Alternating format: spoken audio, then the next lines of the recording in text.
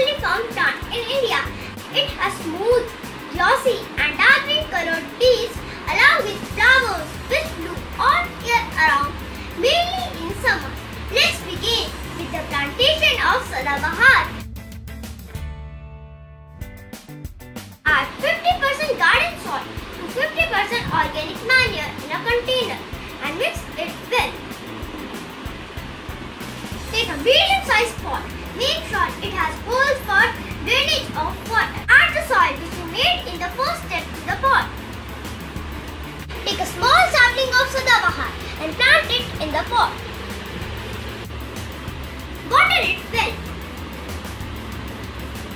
Now we will meet after 7 days.